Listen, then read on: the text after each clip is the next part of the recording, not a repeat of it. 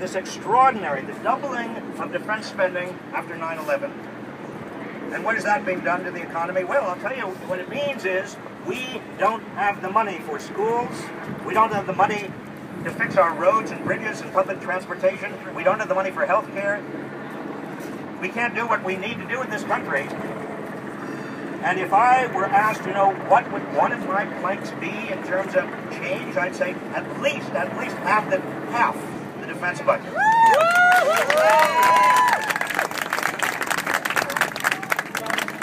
Yes, sir. One other idea here is take your money out of the big banks and put it in your local credit union. Yes. I like that idea.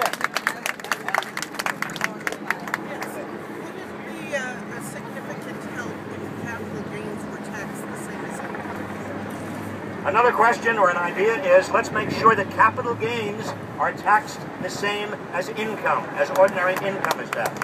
Now, some of you that may not mean very much, but what it really means is you've got some extraordinarily rich people. They are taxed at a rate of 15%, which is the capital gains rate, because they have managed to make most of their income look as though it's capital gains, and that's just not fair. And that's when Warren Buffett talks about his secretary being taxed at a lower rate than he's taxed. That's what he's talking about. Many of these themes come back to the same fundamental issue of fairness. They come back to the same fundamental issue of we are all in this together. And that is the choice. In other words, do you agree we're just a bunch of individuals? We're on our own? It's kind of survival of the fittest? That's one political philosophy. Social Darwinism. The other political philosophy is, and I think you all agree, we are all in it together.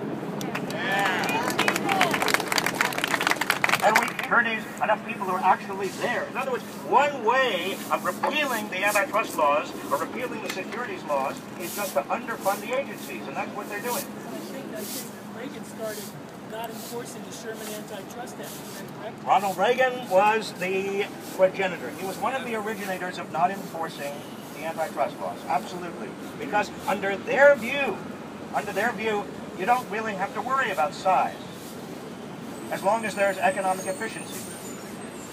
Well, I'll tell you something. If we've learned anything over the last 4 years, when you're talking about the big banks on Wall Street, or you're talking about BP and the oil spill, or you're talking about Massey Energy and that mine cave that killed miners, or you're talking about the big insurance companies in America, if there's anything we've learned is that with size comes political power, and with political power comes unaccountability. And we need regulation. Of course we need regulation. To do a system that is so oriented to the bottom line with regard to some big companies that the human element, the element that says this economy is for us, we are not for it, this economy is for us, gets completely lost. We've got to make sure that the economy is no longer simply turning on the bottom line, on corporate profits. The test of an economy is not how many corporate profits it can generate, but the quality of life it generates for its people.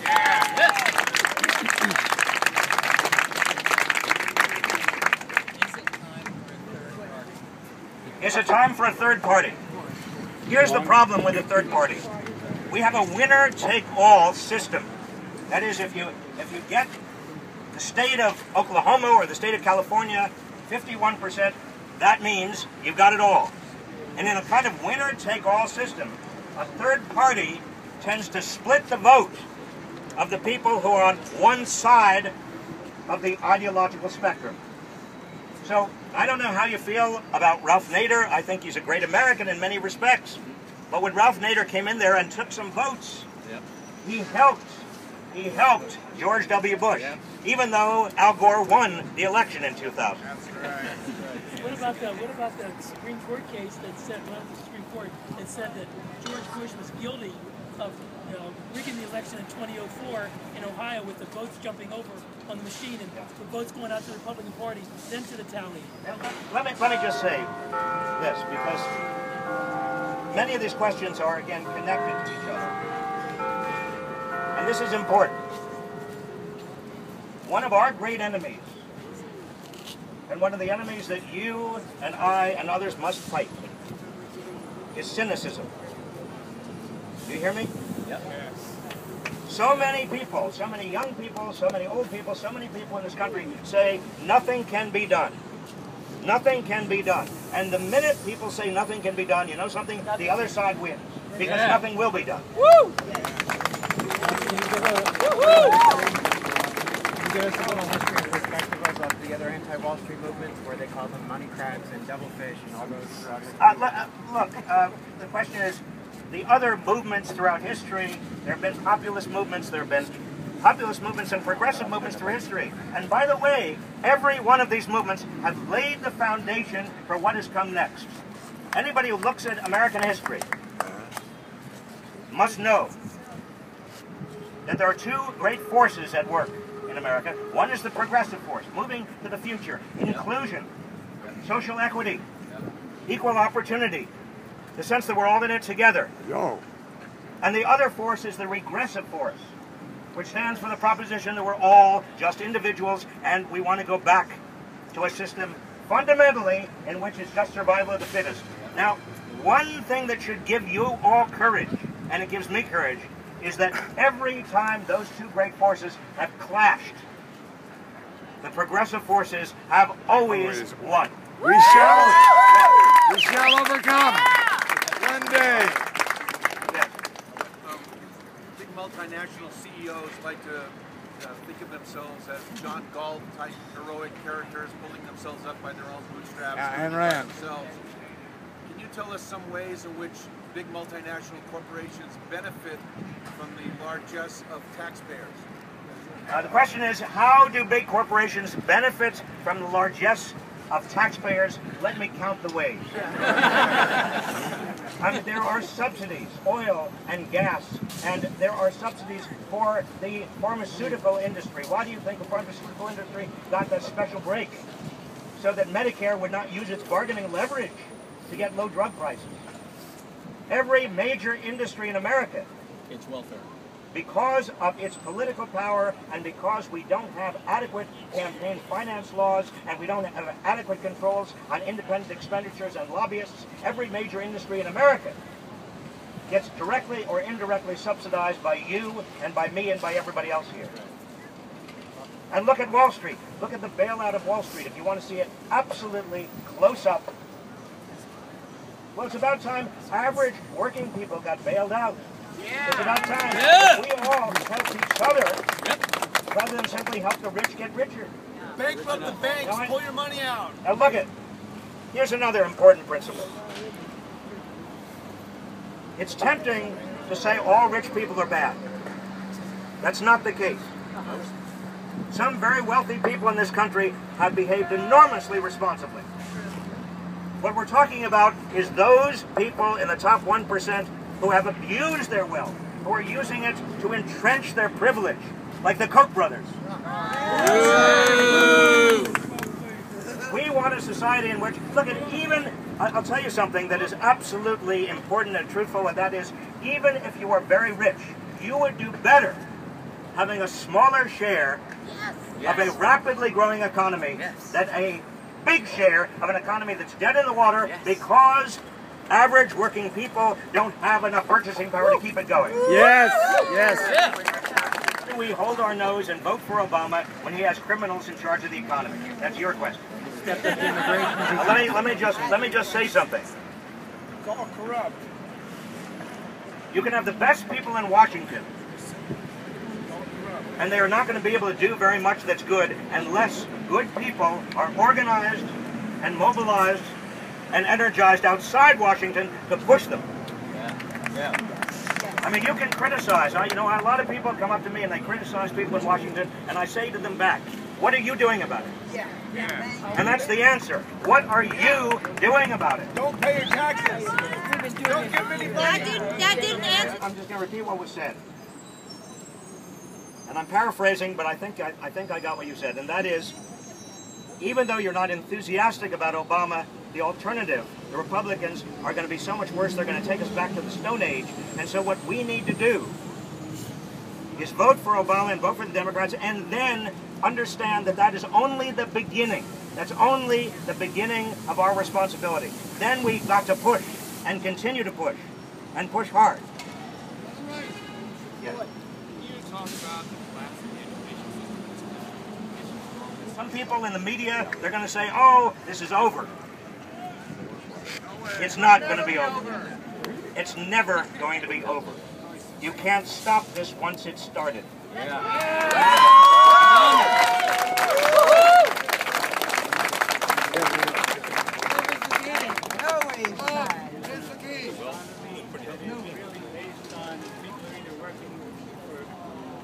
Based economy when corporations that run the economy are amoral and they're just based on profits. That's what they're supposed to do.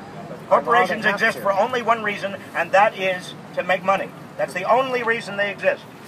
So how do you create a moral-based economy? You create it right starting here. Trade with each other. The people are the only hope we have for changing the rules, changing the laws. How did we get a 40-hour work week? Unions. How did we get Social Security? How did we get unemployment insurance? How did we get worker safety and worker health? How did we get anything that we believe in, that we need? We did it because people mobilized and they organized. We didn't wait for the corporations. So we need all of you to commit. These are moral questions. What kind of society and economy do we want to have? Every major movement in America has started with a moral question. The Civil Rights Movement, the Get Out of Vietnam, anti-Vietnam movement. Every movement before that, the first progressive movement. These are fundamental moral questions. What kind of a society and what kind of economy do we want? And they are fundamentally questions that only we can answer.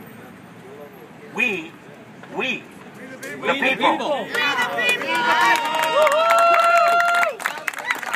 Yes, sir. Business is about making profit, then education must be about collecting tuition, and non-for-profits must be about raising funds, and government must be about collecting taxes. That sounds cynical to me, sir, but let me say that. If corporations, he says, are about making money, then not-for-profits must be about collecting tuition and whatever else non-for-profits collect, and government must be about collecting taxes. In other words, what you are saying is it's all about money. That's all it is. No, I'm not. Good. I'm glad you're not. Because okay. Because I was hoping you were saying just the opposite, but it sounded like that's what you were saying. My point, the point that I made before, and I want to emphasize, is if we think that there are such things as morally compelled corporations, or that there's corporate social responsibility, you know, we're fooling ourselves, because that's not what a corporation exists for. A corporation exists to make money for its shareholders. That's what a corporation is chartered to do. If a corporation doesn't do that, it's going to be taken over by people who will make sure that that corporation does. That's what happens again and again. But wait a minute, I'm not cynical. That is why we need laws and rules and a public voice. That's why we need limitations on the power and the wealth of corporations to corrupt our political process. That's why we are in the fix we are in. We cannot rely on corporations to respond to the needs of average working people and most of the people of this country. We have to stick up for ourselves. Yes. Deregulation is bullshit. Any of what you're talking about being addressed without dealing with Citizens United first? There are about, I count 4 horrible Supreme Court decisions that I know about historically. Among them are Dred Scott, and Plessy against Ferguson, and Bush against Gore. Tell me about But in that 4, let's not forget Citizens United against the Federal Election Commission. Yes. And what we've got to do is we've got to work to make sure that when the next Supreme Court vacancy occurs, that Supreme Court vacancy is filled with somebody who is pledged to repealing Citizens United. Yes. Yes. Yes. Yes. About crushing debt. Because it seems to me that debt piled on debt piled on debt. We're watching the Eurozone and seeing those austerity packages in Greece and Italy, and to me they're just cutting and cutting and cutting. Also, they can pay the interest on the debt. Debt on more debt. I mean, the question is about debt. Do not be fooled about this. We have a jobs crisis and we've got a wage crisis. We do not have a debt crisis. We could have a debt crisis 10 or 15 years from now, especially if we don't get the economy going and we don't get jobs back. The number one responsibility, the number one goal is jobs and wages in the economy. The debt scare, the debt panic is not real. Over the long term, you know why the debt's going up? Over the long term, it's going up because healthcare costs are going up. And that's pushing Medicare and Medicare costs up. And what we've got, and unfunded wars as well. And what we've got to do is not only cut the defense budget, but we have also got to move to a single-payer system in this country. Yes. And you see, again, you see how it's all connected up. It's all connected up. Everything that we're talking about, all the dots are connected up with each other. Instead of fighting for a single payer over here and fighting for better environment and against global climate change over here and fighting for something over here, it's all connected to enormous wealth and power at the top that is not allowing the people to do what the people need to do. Yes.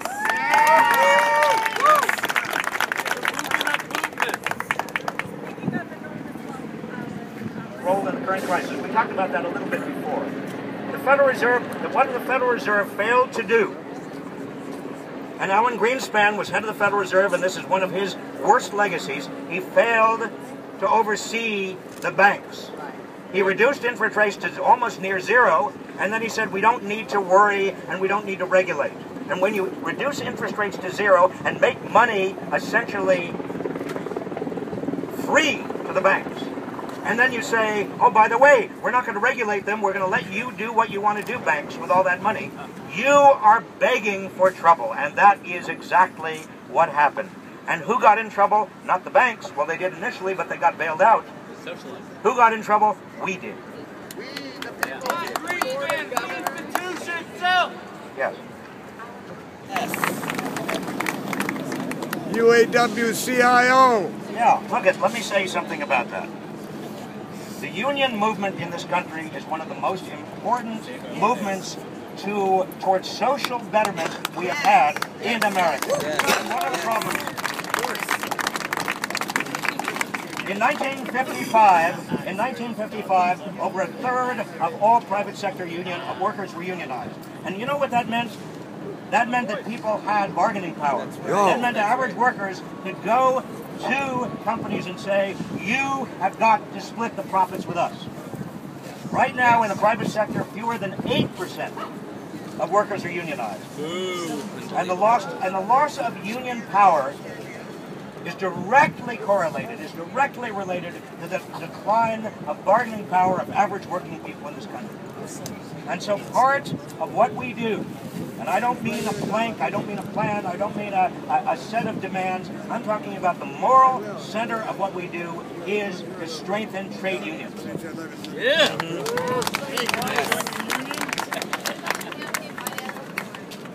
The question is, what about campaign finance reform? If I had to name one thing that was going to be number one on my list, because everything else we want, whether it's universal health care, single payer, genuine reforms with regard to climate change, getting back to an economy that's working for all of us, everything else we talked about, nothing is possible unless we get money out of politics. Yes. Yes. Yes. That's it. I had the bubble of New York and the bubble of San Francisco. Well, here's the good news. All over America, people are joining together in this movement. In cities and places that people thought there was no energy, no progressive energy at all. Excellent. And the alliances are going to be made and already are being made. From Occupy San Francisco, and Occupy Oakland, and Occupy LA, and Occupy Wall Street, and Occupy Atlanta, and Occupy all over America. Those are the alliances. Those are the grassroots alliances that are going to change this country. Yes. Tucson, Boise. Somebody who has not, yes. I just wanted to speak on behalf of folks. If we here begin to think of ourselves as a special group needing special, particular things, even though those things are terribly important, then we lose the strength that comes in unity. Yes. Do it together. We are all We are together. one. Every one of us is together. We are the 99. This is the people movement. We are the 99%. Yes!